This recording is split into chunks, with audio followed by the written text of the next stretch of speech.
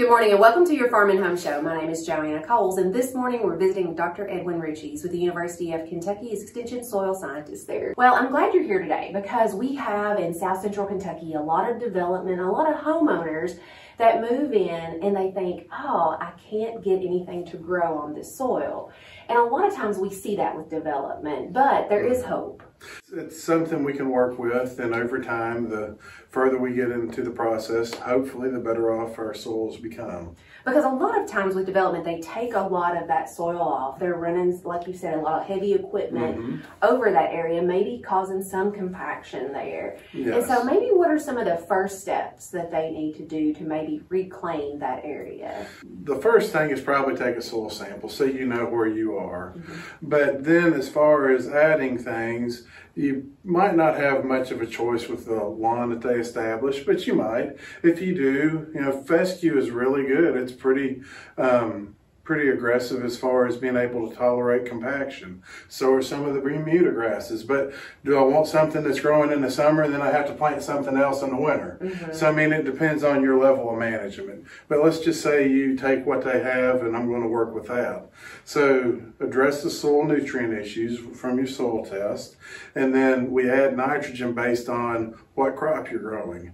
So make sure that that plant has the nutrients that it needs. If the plant is optimized in its nutrient, it should be able to grow as much as the most limiting layer will prevent, which in this case, since we're talking about compaction, we'll say it's your soil profile.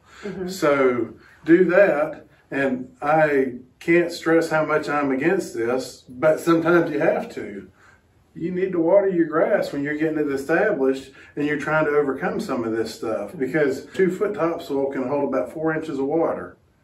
You don't have that much. You might have 6 inches, so there's a 1/2 inch of water. During the summer, you're pumping out over 4 inches of water per month. So you run out of water in about 5 days if you don't get a rain. So that's one of the things that you can do to start early on, get that lawn established, let those roots penetrate down through there, and the more they penetrate, the more they're opening up that soil and getting a deeper profile. So you go from 6 inches to 8 inches, and then after 6 or 8 years, you might have a foot of soil that the plant can utilize. So maybe one of the morals of the story is it's not going to happen overnight. That is probably the biggest thing. Don't expect, I'm doing everything right this year, and next year it's hands off. I've got the most beautiful yard in the subdivision. Timing of applications of those nutrients is important as well. You don't get a lot of benefit from applying fertilizer when your grass is not growing. So, in the spring, that's when it starts to break dormancy and start growing. That's a great time. Sometimes late summer, early fall, that will help get the root system established going into the winter. So you have a little bit better, more, I guess, protected or more buffered. So it wakes up, it breaks dormancy maybe a week or two earlier. So the more favorable the environment, the better the plant should perform. Absolutely. Now, what about adding organic matter or improving organic matter? Would you just apply that to your lawn or garden area or flower bed to help improve that area? I would do that. Don't go crazy. Don't add, 6 inches of compost, but yeah, add a certain amount every year. That's going to also improve your soil nutrient content, and it's also going to help with your water retention as well over time. So if you're mowing your grass, instead of bagging your clippings, let those clippings fall back down into the grass and they will break down and form organic matter.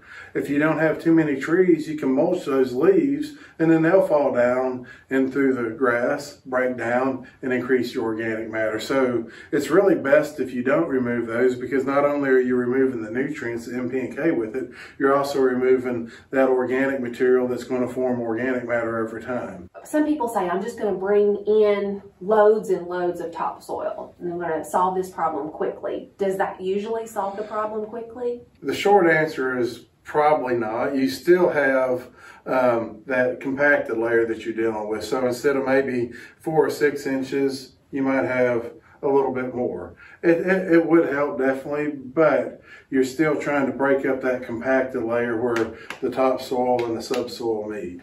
And that's pretty expensive too. Thanks for watching and have a great day.